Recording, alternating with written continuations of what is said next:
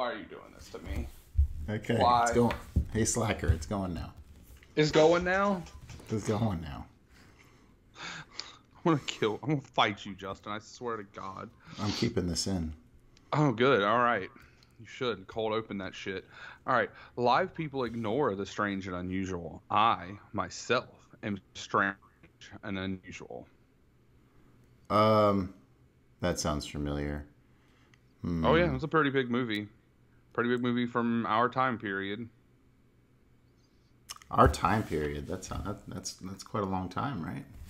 Well, yeah, but I mean, this is something I know you have seen, and probably like every person around our age. Any hinteroonies? Strange and unusual. I mean, Beetlejuice comes to mind, but it sounds a little bit more. That's it. Yeah, you got it, fam.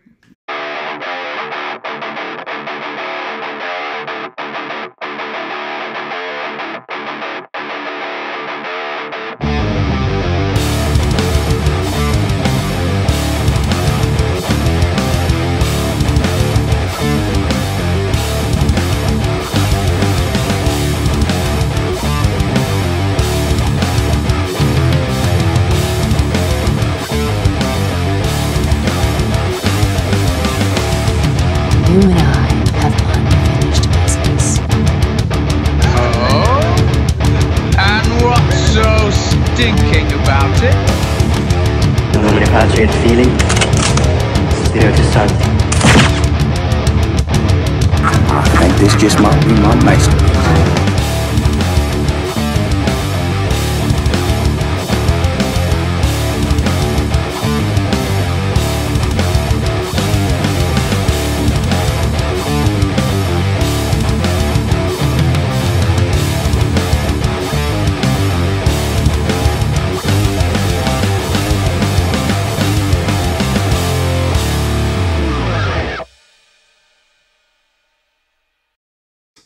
Welcome to season 4 of the Average Joe's Movie Clubcast. It's Justin.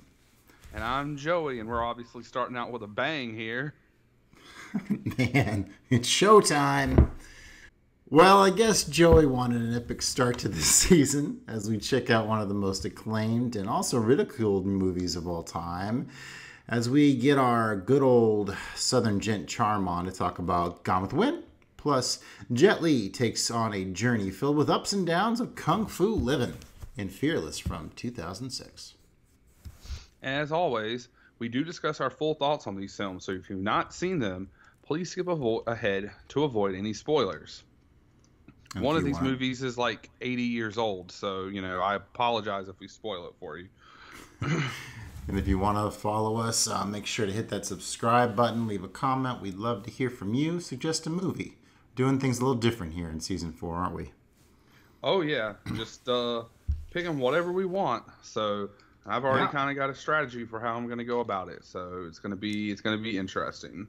Oh, nice.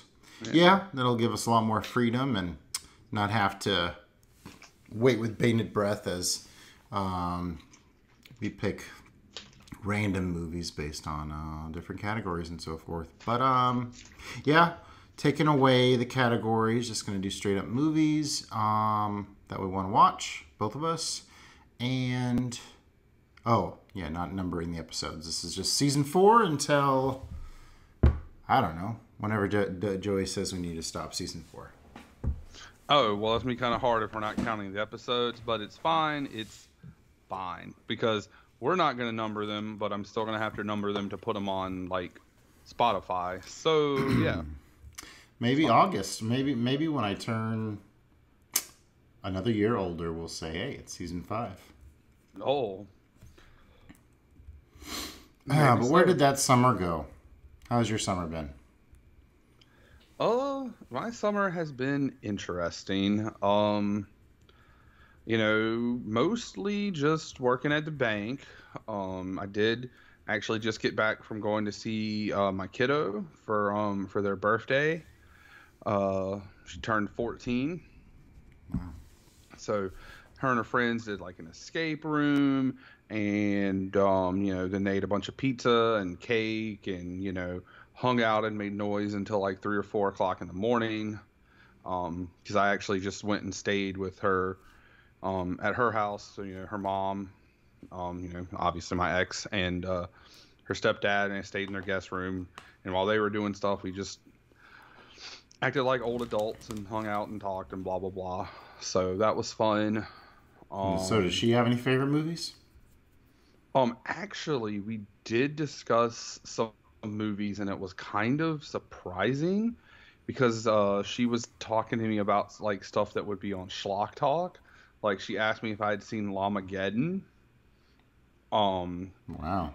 Yeah, so yeah, she is a fan Apple doesn't of... fall far from the tree. I mean, for me, that's a newer thing. I mean, honestly, but let me see if I can find, because she told me about 2, and I don't think I might have added them to my watch list, but I know that I sent them in a chat. But we were talking about Lamageddon and then like Zombievers and oh my God, it's just easier this way. I don't know, I'm trying to make my life more difficult than it needs to be. Internet don't. One is called Attack of the Killer Donuts, and the other one is called 2025. And that has one of the lowest ratings I have ever seen on Letterboxd. Its rating is 0.7 stars. Nice. And that's 2025. Yes, the Attack of the Killer Donuts has a 1.9, so it's probably just about as bad as a movie I'm going to talk about here in The Good, the Bad, and the Ugly coming up. So, yeah. Joey's quest to watch the shittiest of the shit. Okay, there was a story with that one, and we'll get into that, but sometimes those movies you find a diamond in the rough, like Lamageddon, when there's an emotional support llama. And, it was made on like $3,000. Or, you find like Don't Fuck in the Woods, and it's a very cheap made slasher movie, but very well made for its budget. But then for every, couple of those, you end up with the drizzling shits. So it is a give and take. So, I also had a fucking ginormous ass burger from this place called Oshi in Virginia Beach. It was a hamburger patty that was covered in panko and then deep fried, a piece of chicken covered in panko and deep fried, and then a piece of like a pork chop covered in panko and deep fried, and then covered with pork belly, or topped with pork belly, lettuce, tomato, onions, and pickles. And I put some kaizu sauce on it, and that shit was slamming. And yeah, I ate it with my hands, not a fork and a knife, because my mama didn't raise no bitch. So yeah, no, that was my weekend. A weird trip back home because the GPS rerouted me through the fucking countryside of Virginia and North Carolina instead of down like 64 or whatever to 95. It took me forever to get on 95, so that was an experience. So, all right, yep.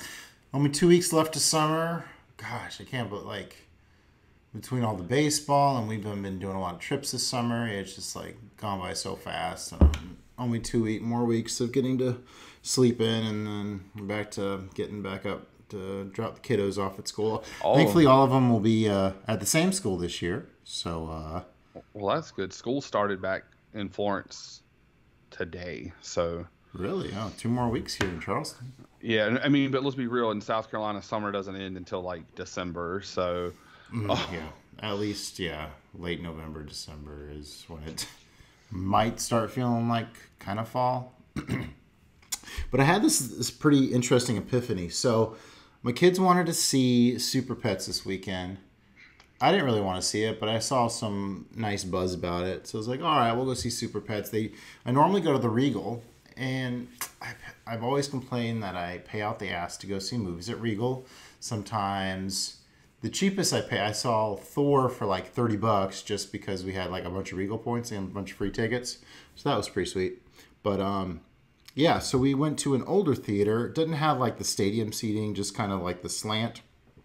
But then it dawns on me, and like Well, we sit in the front row anyways, so what does it matter what the rest of the theater looks like? Anywho, so we went to see Super Pets, $5 a pop for tickets for matinee price. And yeah, so saw Super Pets for like $25 plus got the tickets and a water. So yeah, I'm going to have to be going to some cheaper theaters. I think I've been paying the big movie companies too much money. I mean, yeah, going for cheap sounds good. I actually was contemplating picking up the Regal Pass. Oh yeah, it's $20 for unlimited for the month. That could work. Yeah, I mean, you go to 2 movies and it pays for itself. I mean, like I just bought tickets to Thor when I went and saw that, and I just picked up tickets to Clerks 3 because there's only literally 2 showings on a Tuesday and a Thursday when that movie comes out. So I went ahead and bought those. But that reminds me. When does that come out? In September 13th and September 15th is when it's showing here in town in Florence. But it does remind me. So one of my buddies, I'll go ahead and shout him out again. My buddy Ryan, who I went to high school with, and we've, we haven't been the closest, but we've stayed in touch. Friends on Facebook. I know his girlfriend. I knew both of them separately, and all of that. He went to New Jersey, and he went to Jay and Silent Bob's Secret Stash. Okay. And, he knew I was a big Kevin Smith fan. He knew I was big into movies. And he was like, hey, man, you want me to bring you something back? And I was like, sure. And so, I was thinking it was going to be like some little knick-knack, maybe a pop or, just like a comic book or, something low-key. He actually brought me back a screenplay for Clerks 2 signed by Kevin Smith and Jason Mewes. Yeah, so when we met Thursday of last week and he gave me, I kind of just sat there in like shock for like I don't know, what felt like forever. Just like holy shit, like this is way above and beyond. So anybody, if Ryan, if you're listening to this, or Christine, I know I already told you guys thank you, but again, thank you guys because that was awesome. Very cool. And yeah, I've been definitely hitting up the roller coasters this summer. We went to Carowinds earlier in the year and Dollywood and the Smokies. That was a nice trip. And now going to Busch Gardens this weekend for my 13th wedding anniversary / my wife's birthday. So, yeah. Seal summer off with some more fun, hopefully. We'll be staying at the same hotel that has an arcade. And go and get a whole roll of quarters to play some Simpsons arcade. That was some fun with the boys last time. And so I look forward to doing that again.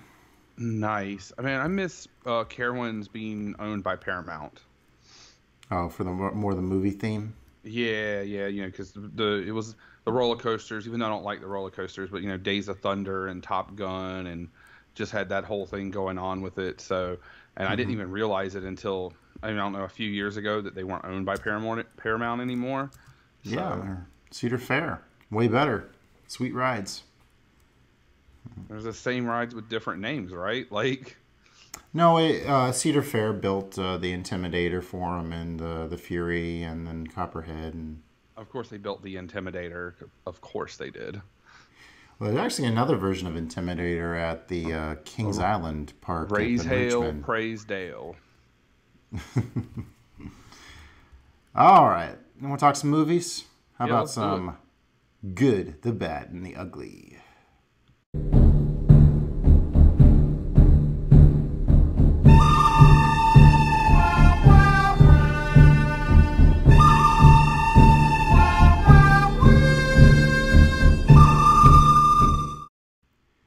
All right, here for good. Yeah, I'm doing Good, Bad, and Ugly, classic style. Looks like you are too. Same, yeah, same.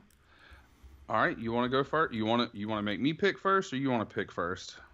Make me talk first. All right, give me the Good. The Good.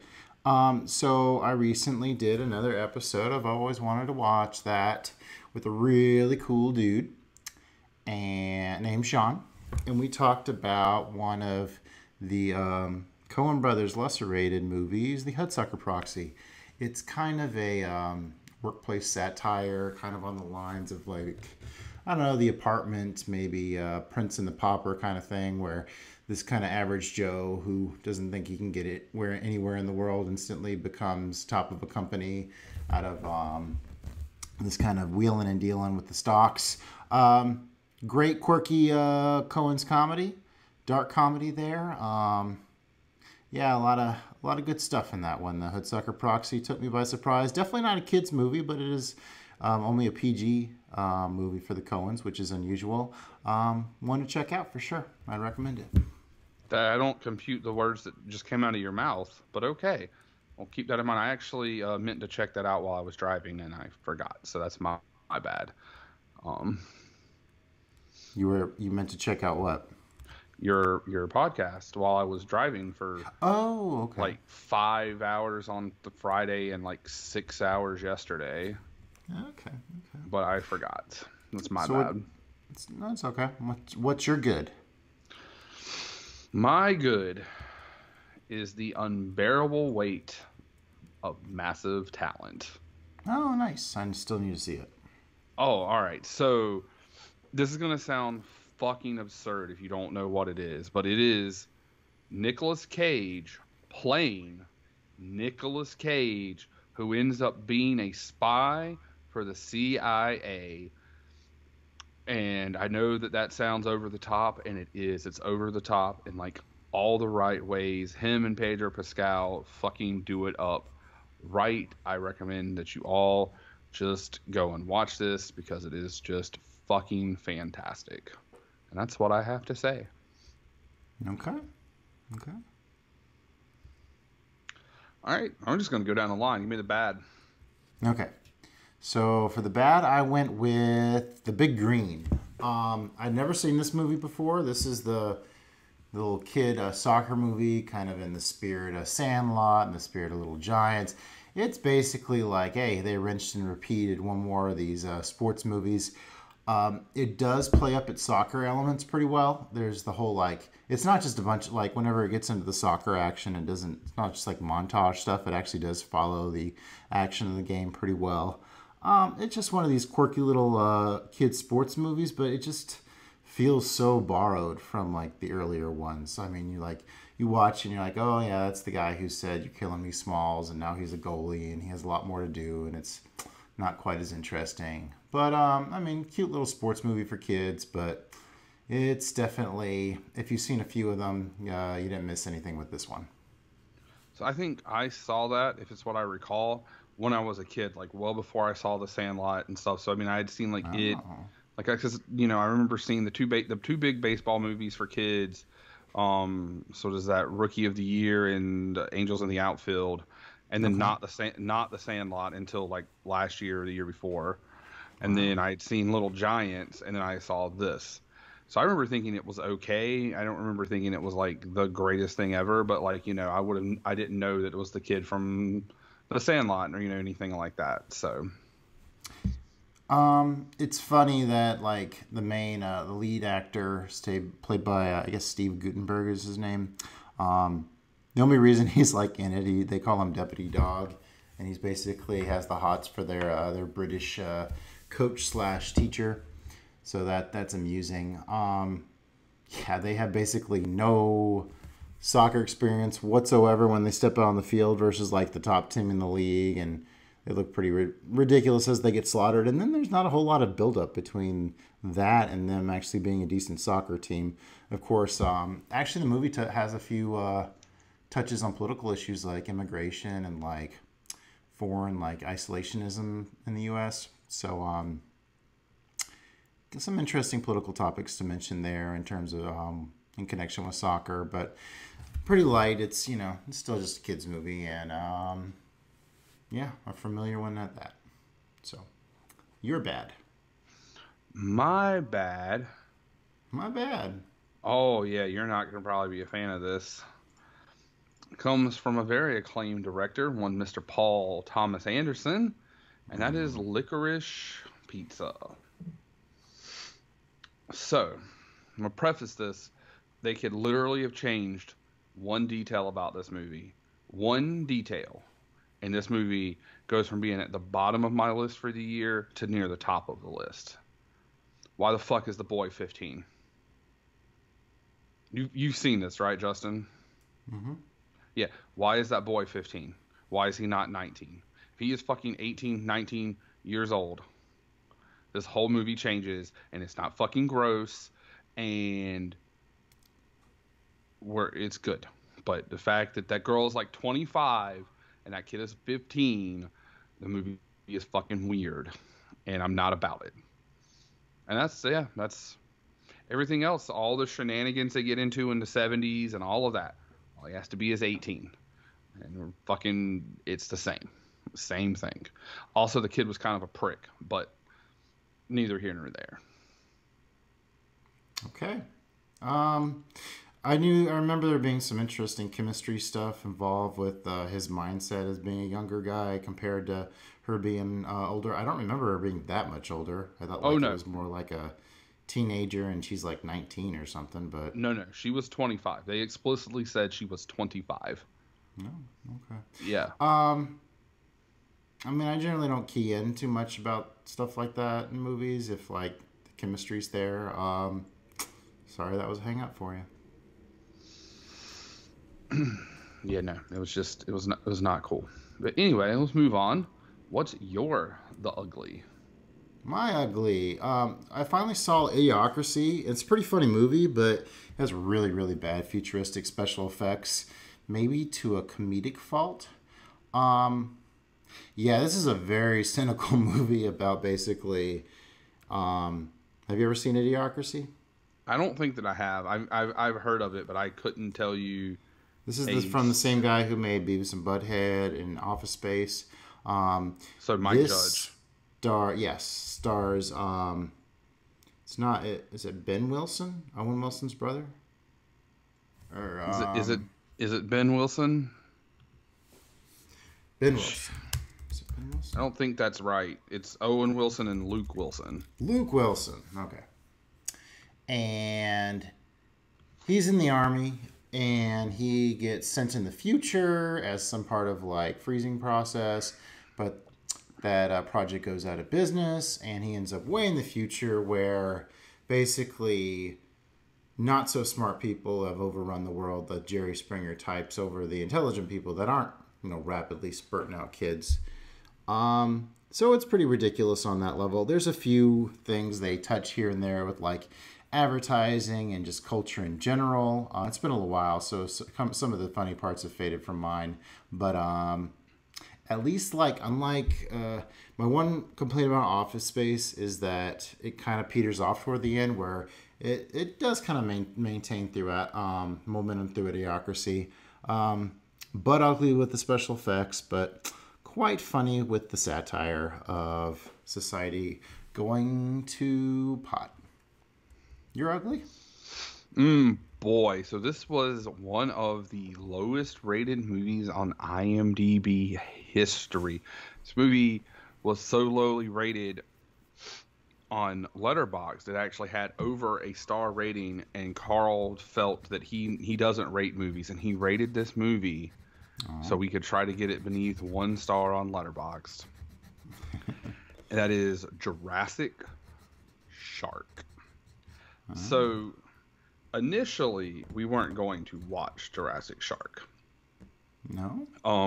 I had a lady friend coming over who also is a fan of bad movies, and so this is the first time we were hanging out like at my house, and we were gonna watch a movie. Not that it was gonna be a lot better, but it was called Sharkula, and that was almost at like 4.5 stars on IMDb versus like 1.7 for Jurassic Shark. So, a lot better.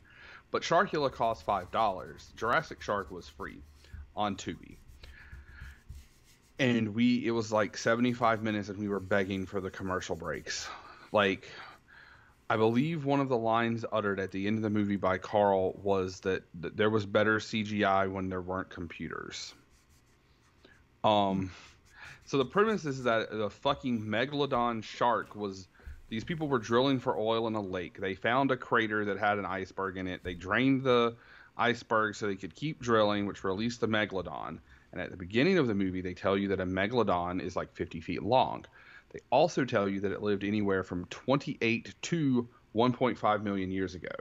Not So anywhere from the 80s, because the movie was made in like 2012. So anywhere from like 1984 to 1.5 million years ago, megalodons lived. And then someone else said it was 200 million years old, and then someone said it was like 100 million years old. So they never had the time right. The CGI sucked, but the shark is in a fucking freshwater lake, and it's supposed to be like 50 feet long, and it looked like a fucking baby white shark. The dialogue was terrible. The characters were terrible. Everything was terrible. And it was like TV-14, so there weren't even any like boobies or anything to like save you to break it up. It was fucking the worst. It is my worst movie for the year currently. And I don't see it being beaten. And it's also my lowest rated movie for the year on average if you have patron stats. So yeah, no, that is, I don't go watch it. Just please don't. You watched it, so we don't have to. Yeah, that was some hot ass trash that I watched, and I'm begging you don't. Like, I've watched some hot ass trash that was pretty good, you know, Llamageddon, Zombievers and shit. That is not one of them. Just keep on trucking. They made a fucking sequel. Keep on trucking. All right. Let's get into some of these feature movies of this episode. So we're going to start off with Joey's pick. Gone with the Wind is from 1939, American epic historical romance film adapted from a 1936 novel. The film was produced by David O. Selznick and directed by Victor Fleming. Set in the American South against the backdrop of the American Civil War and the Reconstructionist era, the film tells the story of Scarlett O'Hara and the strong-willed daughter of a Georgia plantation owner, following her romantic pursuit of Ashley Wilkes, who is married to his cousin Melanie Hamilton, and her subsequent marriage to Rhett Butler. Did I mention it's almost 4 hours long? One of the most acclaimed and scrutinized films in history, and an Oscar winner, Best Picture that year. So, this is your first time seeing this? It was my first time seeing it, which is why I picked it. It had been, you know, I needed to watch it, and, you know, I'm trying to watch things off my shelf, and, you know, I'd picked it up for like $1 at the pawn shop, so I was like, you know, fuck it, we need to watch it. With it being 4 hours long, this was a 4 hour... Blu-ray or DVD? It was just a DVD, but It was like the 70th anniversary edition, so I mean, it still looked really good. Like the restoration of the color and everything was fantastic. This didn't feel like 4 hours. Like 2 hours in, when the first disc ended, and they give you this interlude, and you know, it was presented the same way it would have been back then. You know, it was like, this is, you know, your interlude or whatever, and then the movie, the second, it was a good presentation. It kind of was like two movies, but as one movie. And even though, you know, you didn't see like a ton of fighting or like a ton of big action scenes, you know, it was all in the backdrop, like you said. I thought the movie moved along at a pretty good pace for a 4 hour movie. Okay. Now, the first time I'd seen parts of this was back in like 4th grade. They showed it to us, but like I ended up having to leave in the middle, and then I think it ended, or the bell rung or whatever before it even ended. So just kind of saw parts and pieces of it then. I had always had in my mind this movie was like 6 hours long. Not quite that long. A few years ago, I finally was like, all right, I'm going to check it out. All right, almost 4 hours. Watched it. Really, really enjoyed it. A lot of interesting things there. And now let's get to this watch. So, I agree. It does go by at a pretty good click. It was actually felt a lot longer as I was flicking through each scene, just because there is so much drama between all these characters. Let's, I guess, get into the scrutiny part about it. So, obviously, the big part about this movie is it is romanticizing what the antebellum South.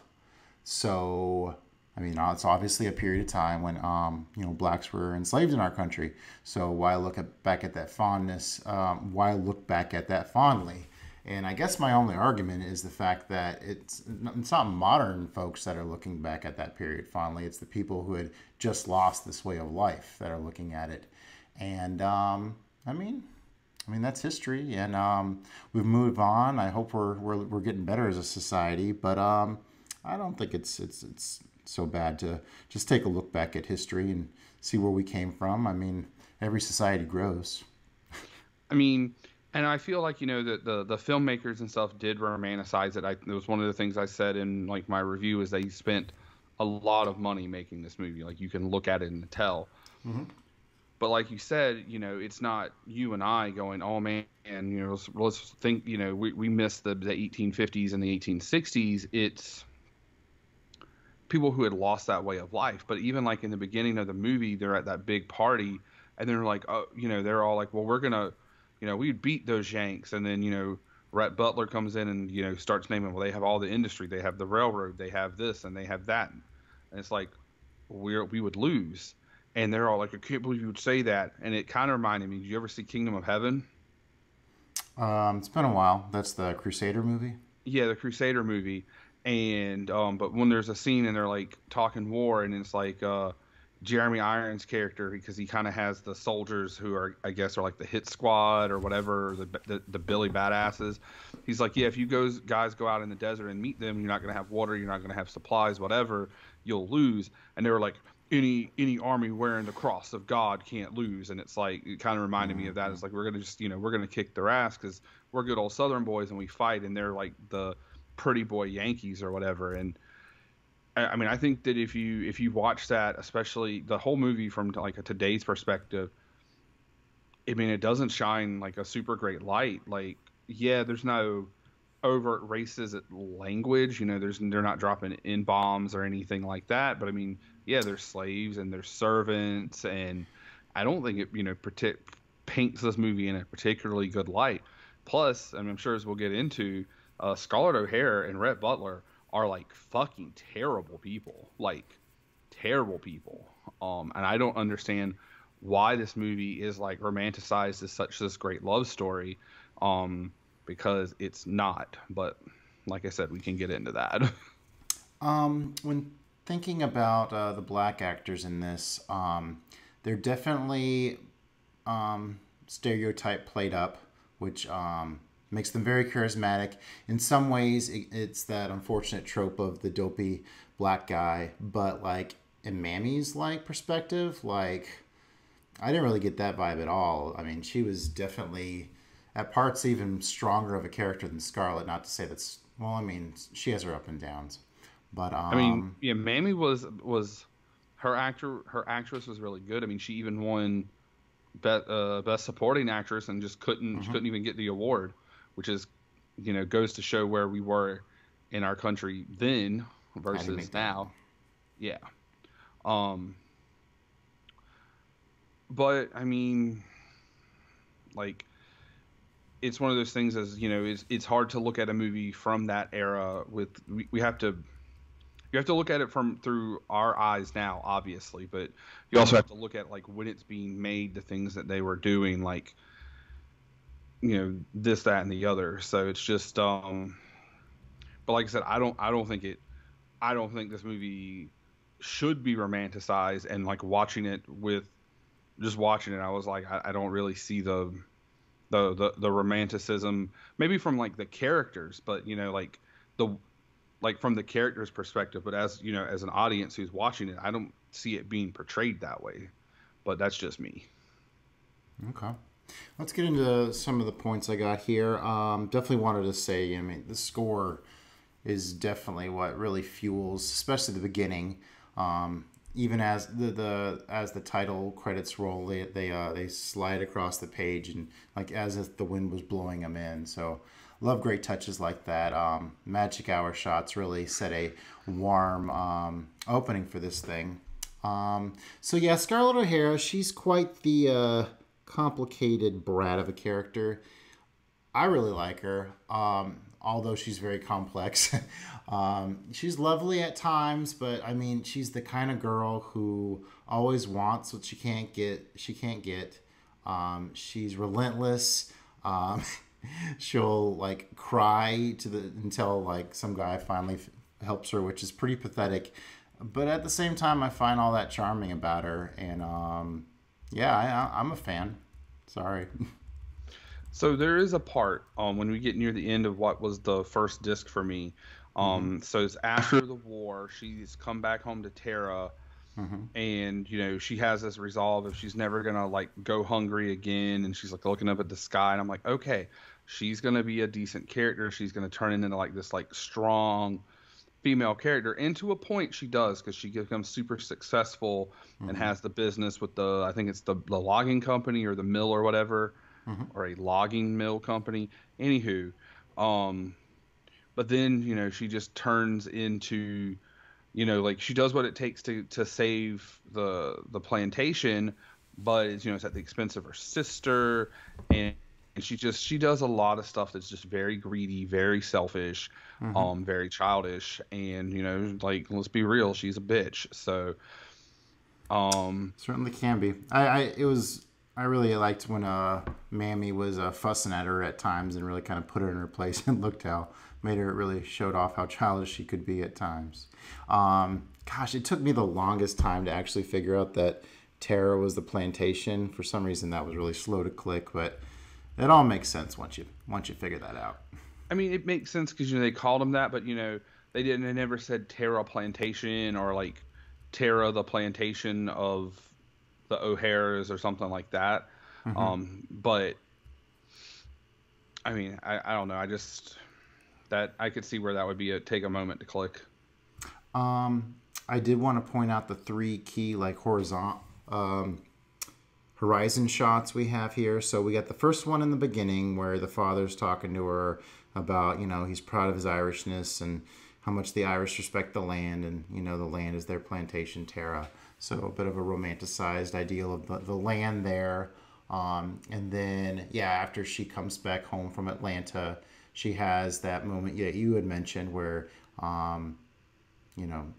she's not going to go hungry again on the horizon, and then at the very end, tomorrow's another day, where she's on the stairway, and it like flashes to the horizon shot. So three real key moments there for Scarlett's character throughout it, with all her ups and downs.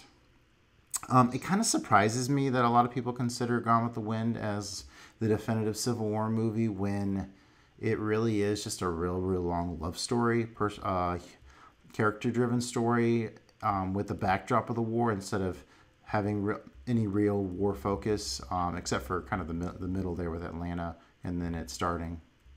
I mean, yeah, it's a love story that takes place during the Civil War, and I mean, and yeah, you've got the part in Atlanta where Sherman's march is starting, and but it's more of a plot device to move it along. It's not going and watching Gettysburg or like North and South or something like that, which I guess those are more like mini series, but it's not watching a war movie. It's something that just takes place during a war, like some of the other movies we've done, like Army of Shadows or something like that, where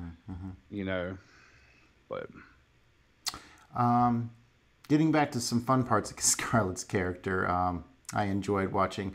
She'll pretty much flirt with any guy and have him in the palm of her hand, and her peers are not too fond of that as they watch their boyfriends flirting with her. Gosh, why is there so much doggone fuss about this Ashley Wilkes guy?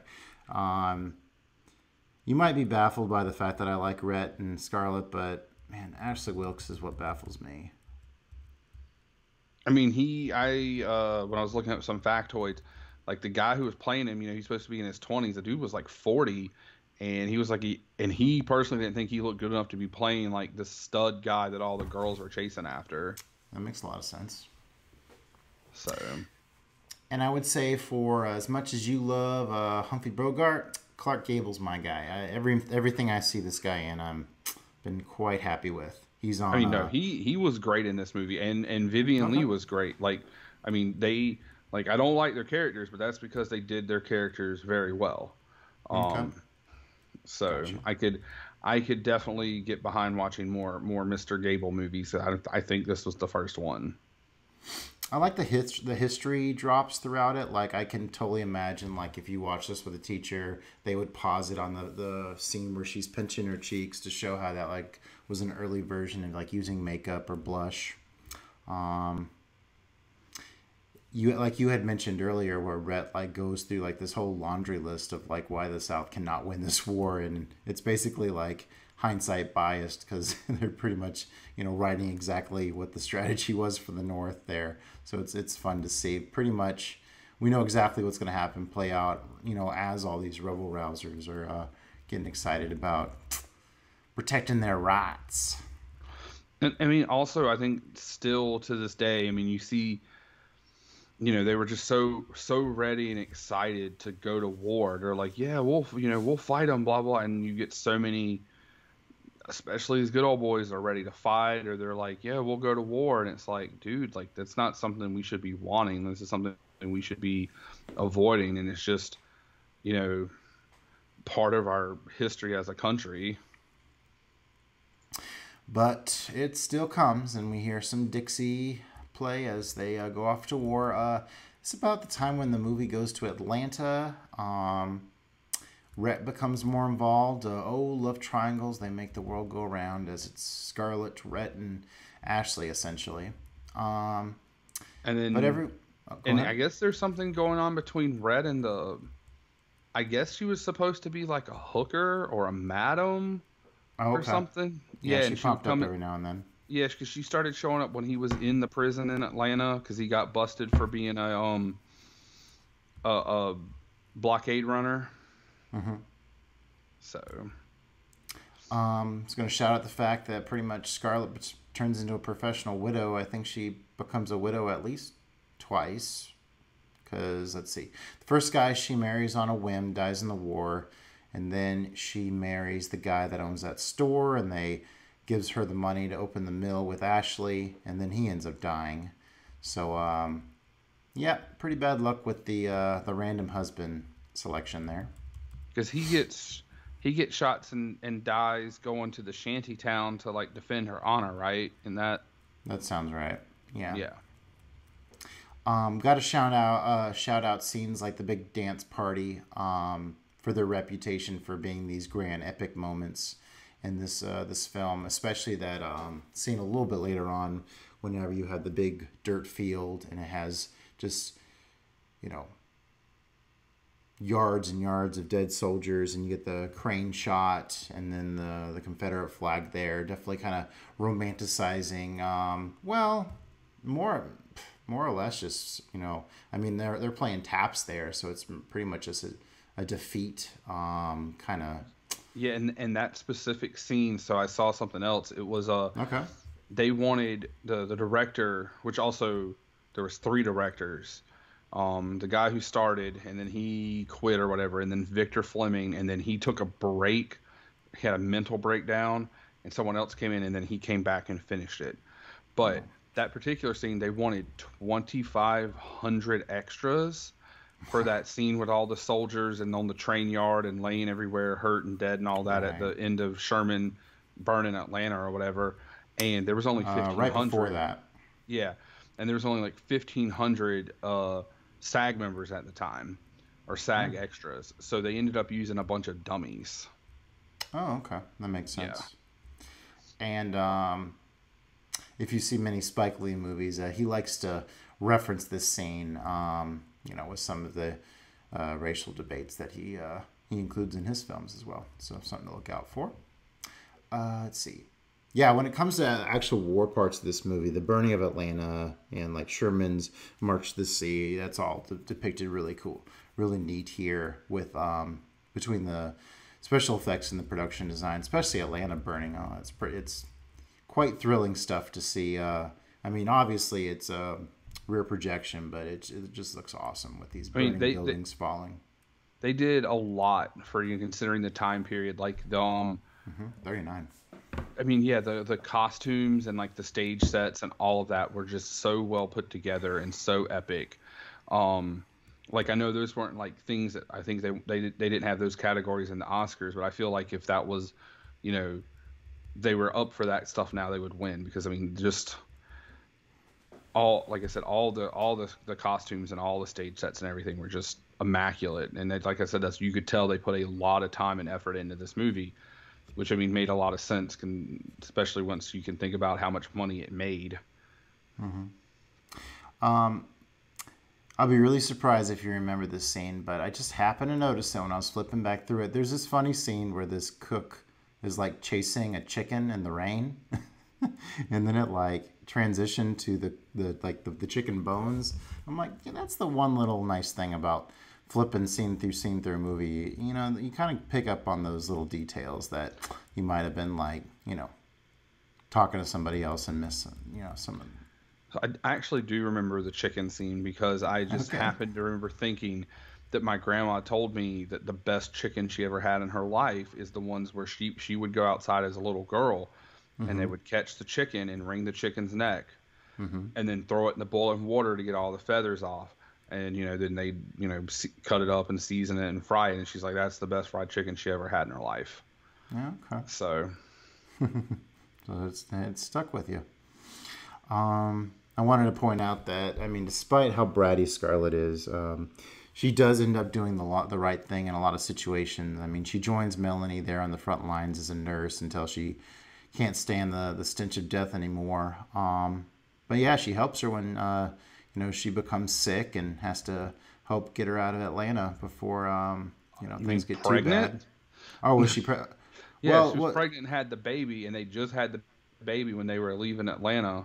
Right. Oh, okay. Yeah. Because that's right. Because, yeah, the servant girl comes and gets Rhett because Rhett helps with the getting him out. And it's already delivered by that point. Yeah. Yeah. Well, he felt guilty. He wanted to join up with the boys for the final defeat. Anywho, let's see. Okay. Despite the silly world going to pieces, I love you, Scarlett. Some awesome. Gosh, I love the how they're like flooded with like red light all around them as they get all romantic. But anywho, let's see. Back to the devastation of Tara. Her mom's dead at this point. Her dad has a nervous breakdown. Everything's gone to shit. But the servants are still there to give her some help as she pretty much puts Tara on her back. And you know, after the intermission, we see her picking some cotton too as she deals with those struggles of Reconstruction era. Yeah, and then straight up Merck's deserted what they assumed was a Union soldier who deserted. Shot him right in the chest. On the face, I thought. Face, chest, yeah, I don't know. She blew him away. Point blank range. So it might have been the face. I don't remember. History teacher alert as they mention carpetbaggers, wealthy northerners that would come down south with a bunch of money and buy a property. Much 40 acres and a mule. Let's see. Oh, she finally lays one on Ashley. Yeah, this middle part was kind of hard to flip through because it's just so much like just talking back and forth. But I mean, when you're watching it in the context of the film, it's quite interesting character dynamics going on between all of them. Oh, let's see. The guy shows up to buy Tara, and they're like, no way. And then, gosh, the dad goes riding off after him for some reason and gets his butt killed. So that happened. Okay, this is the part. So Scarlett goes back to Atlanta. She gets married. She gets involved with the mill and becomes kind of a relentless businesswoman. And she starts doing business with like Northerners. And go ahead. Yeah, she goes to Atlanta because she's actually going to Rhett to try to get money to save Tara because the carpetbaggers have raised the taxes and they need $300. And then her and Rhett get into it, and then so she goes and finds the guy who's supposed to be trying to build up his money so he can marry her sister. But she tells him that her sister got tired of waiting and is going to marry somebody else, and so she uses that to leverage to get him to marry her, to get the money to save Tara, and then they open the mill. So yeah, a lot of manipulation and backstabbing and lying. Like, I get it, she was trying to save her plantation, but I'm pretty sure if he had went and just married her sister, he would have given the money to save the plantation. But good point.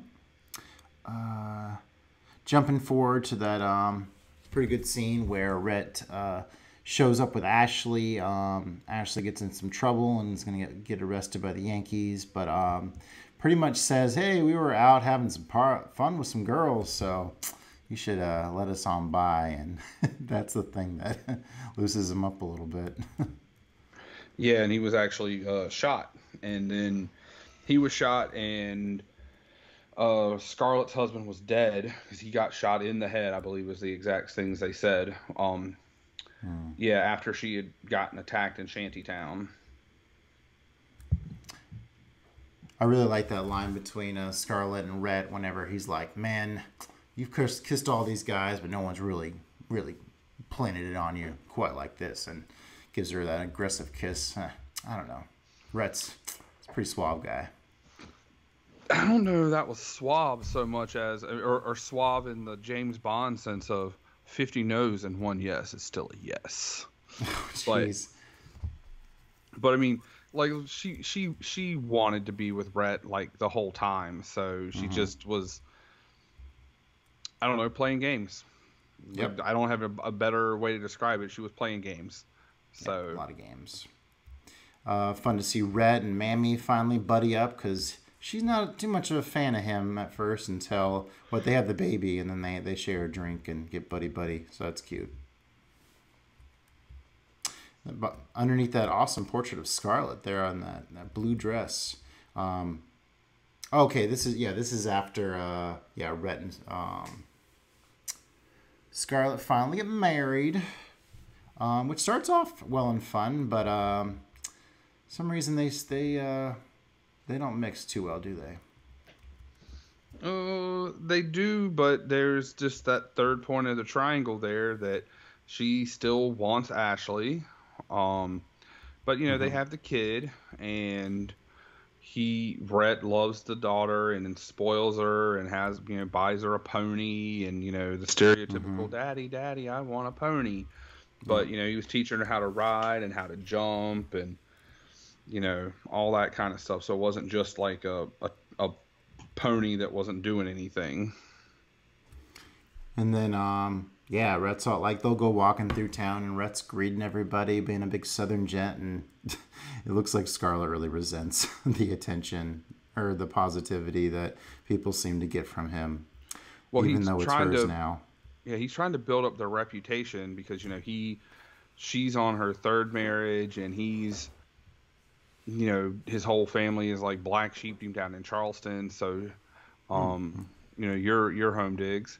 And he's just trying to make their reputation better for Bonnie for when she grows up, and I guess she can get a good husband and all that jazz. Another dramatic part comes up whenever some people spot Scarlett smooching on Ashley, and Rhett forces Scarlett to go to this party where. You would think that Melanie would finally confront her, but she turns the other cheek, much to the chagrin of everybody else, as Scarlett's wearing that really foxy red dress. So, some more kind of deep-seated character dynamics playing out here in the last 2 hours of this movie. Yeah, for sure. Things getting even more toxic. They're really nasty to each other, but, a lot of times, a lot of that nastiness fighting back and forth can get steamy real in a hurry. So that's what happens. Rhett travels abroad with Bonnie, but Bonnie can't handle it. We have the famous scene, obviously, where he's just like, oh, why don't you just have an accident already? And she falls down the stairs and loses their accidental baby there. You hadn't seen Barry Lyndon, and you have expressed interest that you don't want to see it anytime soon, so I don't mind spoiling that the whole Bonnie and her horse is... Barry Lyndon borrows a little bit from that to add some drama to the end of that story. I mean, it also goes back to how her father died, because he jumped horses, and then he tried to jump the horse at the end and couldn't, and fell and died. Or not at the end, but... They show a flashback of that, don't they? I believe so, yeah. Yeah. Oh, neat to see. Okay, so yeah, after Bonnie dies, like instead of like us seeing like Scarlett and Rhett like really go at each other viciously, it's cool to hear instead like in a conversation between Mammy and Melanie right before Melanie passes away. Frankly, my dear, I don't give a damn. They finally had enough of each other. But then, Scarlett figures out she's not interested in Ashley after all. Rhett leaves her, but the land is what matters, right? Terra. So, tomorrow's another day. The land is what matters, and especially in the 1800s, being a landowner was a big thing. You had to own land to really do anything. So, also they had to fight to get that line, to get "I don't give a damn" through the censors of the time period. And just pointed out that it wouldn't fit to say "I don't care," and it wouldn't fit that they said that "damn" wasn't vulgar, it didn't have like any vulgarity to it. It just meant something. So. Okay, so it's really long, but it's it's an epic movie. It's a classic. I love the characters. I think it's an interesting but troubled romance there. I find Gone with the Wind definitely lives up to masterpiece status, and it's 5 stars for me. Oh, I gave it 3.5 because that's a dip. Yeah, no, the it just I don't know. I finished. Nothing about it is bad. There's nothing about the movie that is bad. Even the long run time, everything is done well. It just didn't give me those vibes when I was done. Also, I really just don't understand why the movie is romanticized the way that it is. Like I said earlier, like both Rhett and Scarlett are fucking terrible characters. Like I think Scarlett. This is how bad of a character I think she is. She's a better character than Jenny. Or she's a worse character than Jenny from Forrest Gump. And Jenny's like one of the worst fucking characters ever. Scarlett's worse than she is. So. Okay. Drawing a line in the sand. All right. My pick for this episode, Fearless. And I picked it because it was on the same list. The movies that you own and wanted to watch, right? Yep. Movies I own and hadn't seen. Yep. All right. So also known as How Yanjia in Chinese and Jet Li's Fearless in the UK and in the US. The movie is from 2006. It's a martial arts film directed by Ronnie Yu, starring Jet Li. It is loosely based on the life of Hao Yanjia, a Chinese martial artist who challenged foreign fighters in a highly publicized match. And this was happening during the time of imperialism was coming, or nationalism in China was dwindling, and the Western influence was coming in, and a lot of world changes. It doesn't really depict much of that. I mean, there's like a scene, but pretty solid kung fu movie. Let's get into it. So hopefully you'll be able to help me out with the story at some points, because you capture those story nuances so nicely, Joey. I appreciate that. I do what I can. It is on my case of I have a slip cover on it, and it says it was Jet Li's last martial arts epic. Now I don't know if that ended up being true. Also, the choreographer was Young Wo. It's the guy who usually directs all the Donnie Yen movies. He's like one of the best choreographers, so that's why the choreography. Young Wo Ping, I think, is his name. I can tell you in like 2 seconds. But anyway, that's why the choreography for the fight scenes is so freaking good. Okay. In this movie. Now, I didn't remember seeing this, but it turns out that I had. But I only remember like 2 parts. And I saw this a few years ago with my dad, and I'm pretty sure there's a dubbed English version floating around somewhere, because I don't think I would have watched this in subtitles with pop.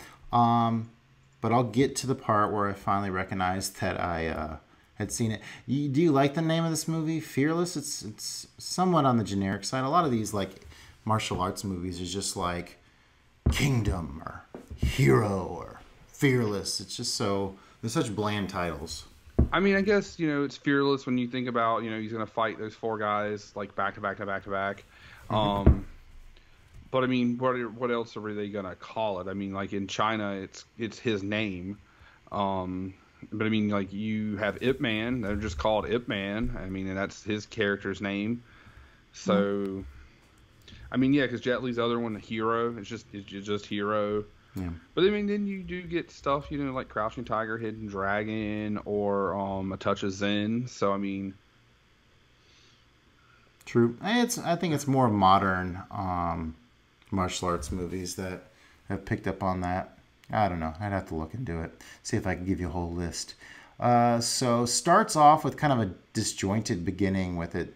Them proposing that this style of martial arts should be an Olympic event. I see how it fits into the overall context of the story, but I mean, they don't really go back to it. It's just kind of a scene setter as we then jump into this being a period piece. Yeah. It's definitely set in like that 1905 to 1910. Like the end of it is 1910, and the rest of it is even earlier than that because he's a little kid. So, so until like the late 1800s. Did you think that despite this being a period piece, it kind of had a modern feel to the characters? It didn't really feel set back then, but you would think that would be a big criticism. But I kind of found it actually, I got more in sync with the movie quicker because they felt more relatable and modern.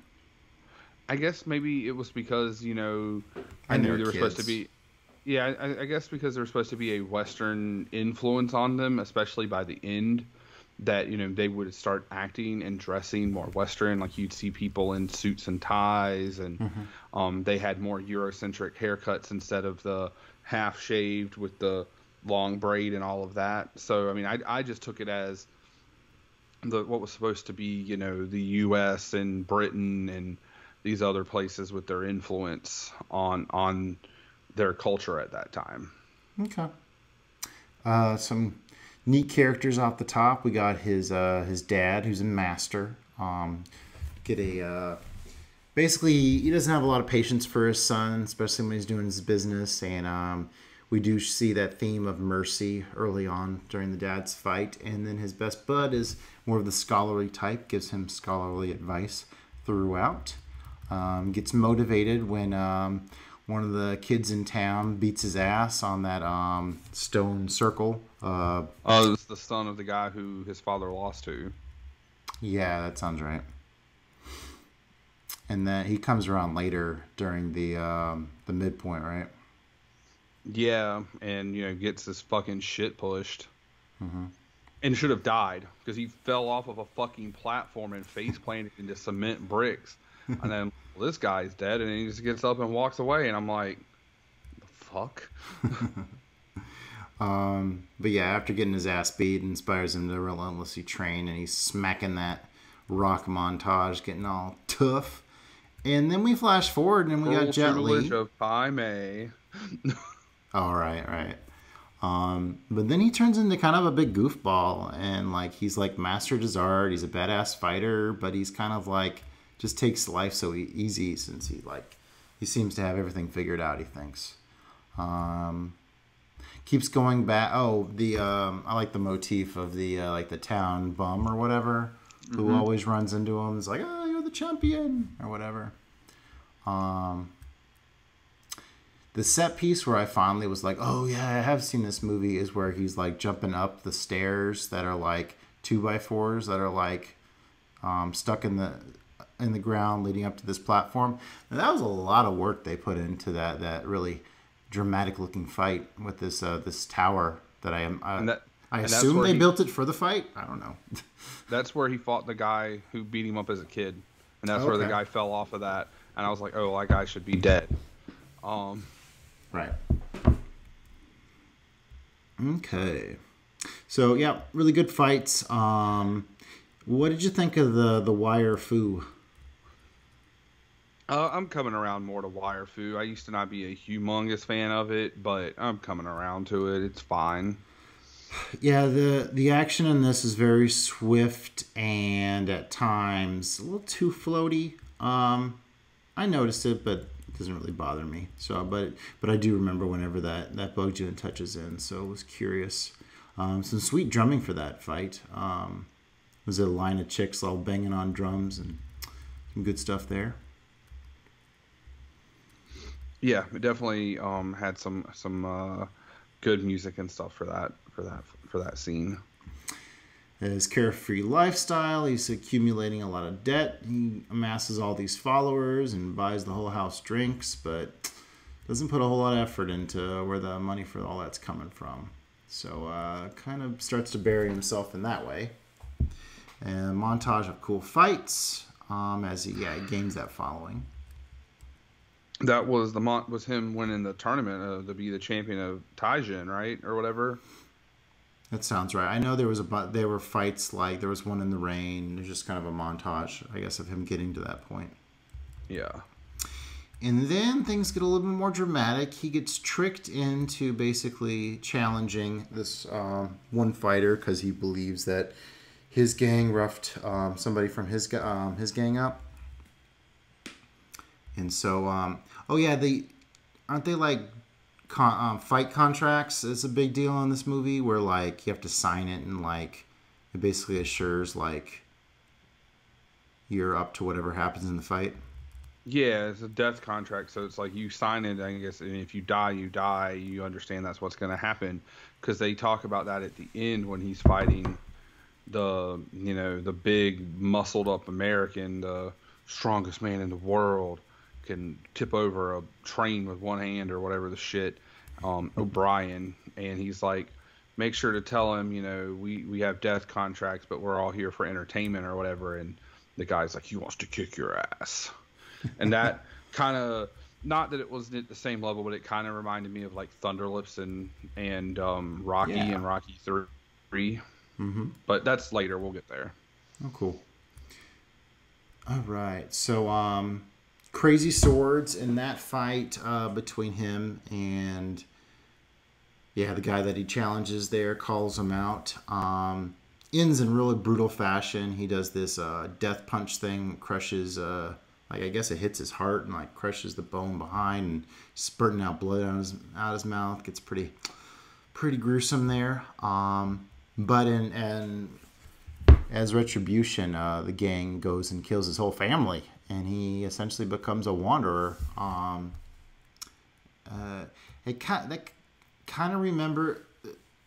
So this aspect of the movie reminds me of a lot of other movies in kind of Asian martial arts realm, where you have this main character who has to kind of go on a voyage or like a journey of self-discovery, a walkabout, I guess. Even despite the fact that he's more middle-aged.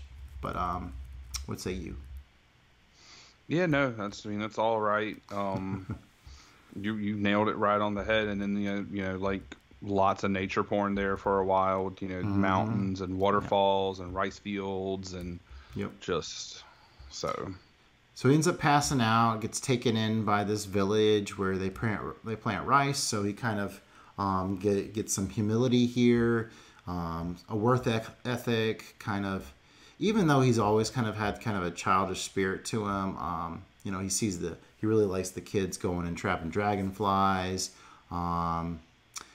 He at first doesn't know what to really make of this moment where like everybody in the village like pauses and like takes in the breeze, but that ends up becoming an important thing, and him learning to plant rice and get better at it. But then eventually, as you would imagine, a gang comes and threatens the village. So what's he do about that? Beats their ass. Gets he's a a few little kicks. rusty. Yeah. It beats their ass, and he does what Jet Li does. He does what he does what Jet Li does. So you said you nodded off at one point in this. Was it during this part where he was finding himself? This was part of it, because I missed the fight where he hit the twirl punch that blew out the dude's back, but I saw the clip of it when they did the flashback at the end. Right. And I saw the parts in and out where he was in the mountains. Like I saw the part where the lady was blind, but she was replanting where he'd planted the rice and had like fucked up. And then I missed him fighting those thugs, but I remember him coming back and it being Western culture, and it takes us back into the last person he's fighting in the 4, because he's fighting the 4 guys in a row, and we'd seen him fight 2 or 3 at the beginning, and then they show him fighting the wrestler, and then it shows him fighting the Japanese guy. So.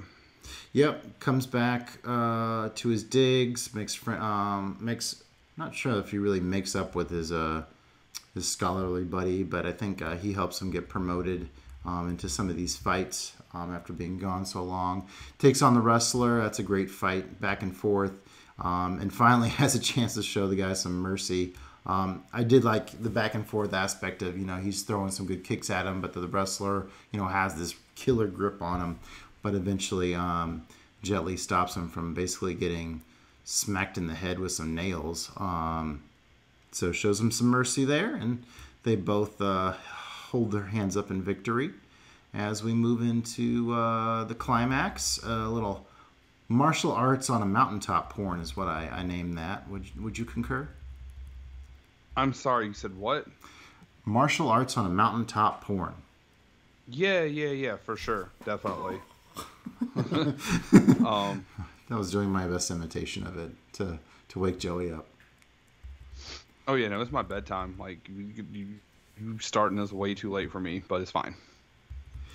All right, so the climax enters this challenge where he must take on a boxer.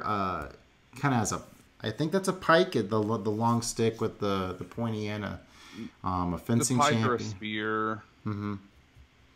A fencing champion, and then the Japanese martial artist as well. So, not sure how much you picked up on this, how much you're a fan of that Hamlet. This had a very, very Hamlet feel to the end of this movie. You dig? I'm not super familiar with Hamlet, so I'll take your word on it. Okay. Especially the Kenneth Branagh one, like the whole feel of the duel being in this banquet hall felt a lot like this. And in Hamlet, they poison the blade and stab him, and then he dies at the end of the fight. Where they poison his tea because the Japanese promoter is basically guaranteeing the West a win against this guy. So that's the whole Hamlet dynamic. Definitely adds a lot of drama. Kind of. I guess this is based off a true story too. So I don't know. Whenever you see reminiscent elements in movies. Or I think it's loosely based, so they probably maybe they added some stuff to because it's an adaptation and loosely based. So they probably movied it up a little bit, I'm sure. Did you have a favorite? I guess the Japanese versus Chinese would be your favorite bout at the end there. I mean, that was good. I did like when it was the fencing versus the Japanese sword, and the fencer had the kind of the what Batman would wear, but without the spikes, to protect against the swords. And he stuck his sword on and cut it off, and then he put his sword through the rapier handle, and took it from him. That was really cool. Yeah. The match goes on despite him spurting up. I guess he's coughing up blood at that point. Coughing blood. up something yuck. Maybe bile. It's black too. It was gross. Yes, I think that's probably bile. Maybe it was part of the poison mixed with the blood or something. Okay. The mercy motif comes back as he finally, he's able to do that death punch on the guy, but stops just before he hits him. And like you said, flashes back to the previous one. He collapses. Everybody cheers his honor as he's praised as a hero.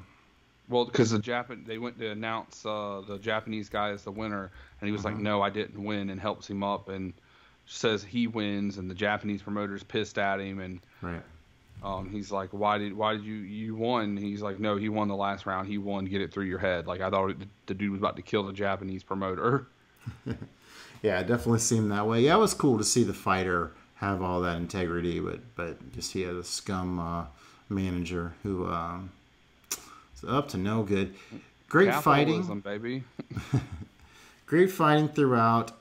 Very typical kind of arc with the guy who has everything, has to discover himself, comes back. But I like the whole exhibition style of a lot of these fights. So yeah, that was kind of a pretty cool aspect. All the weapons and Jet Li, he's awesome. So I'd give this a 4.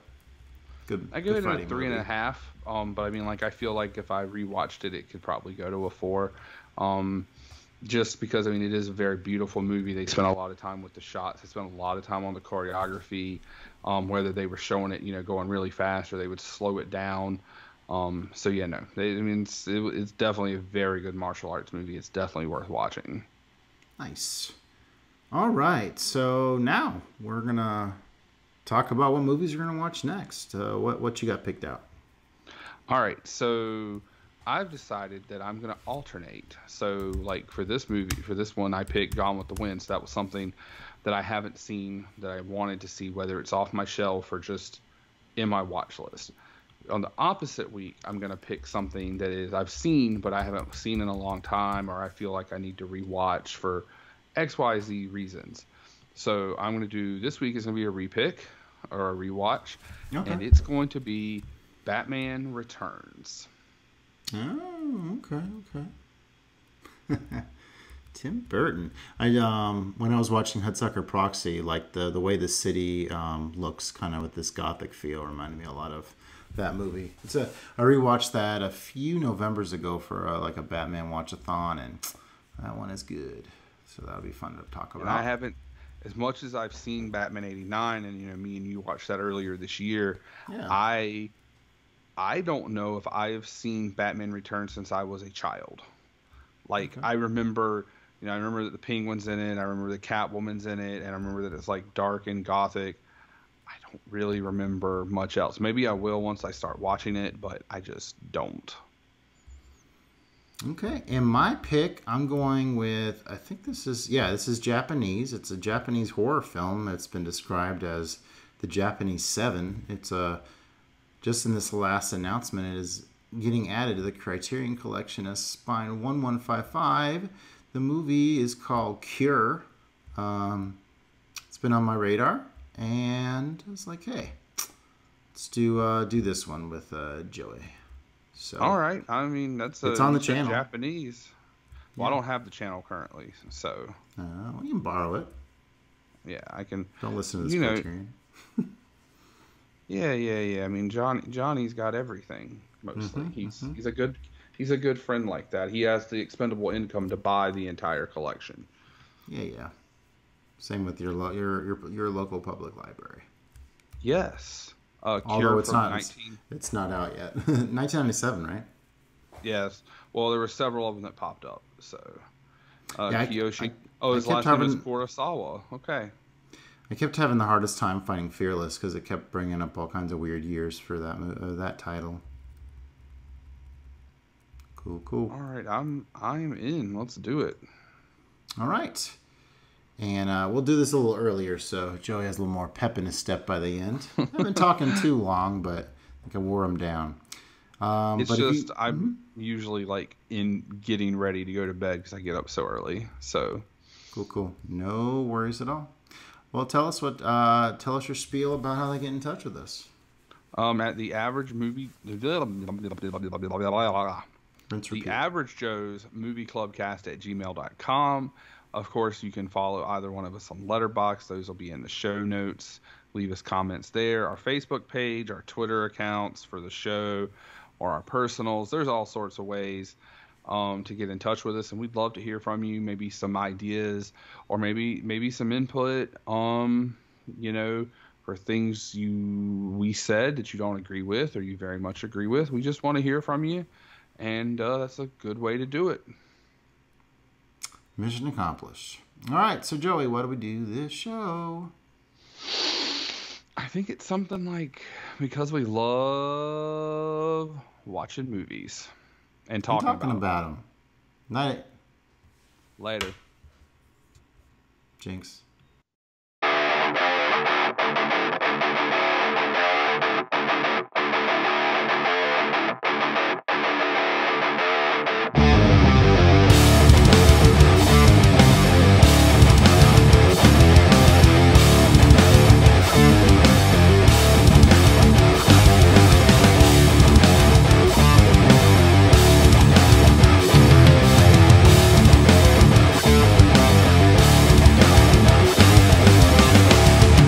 You and I have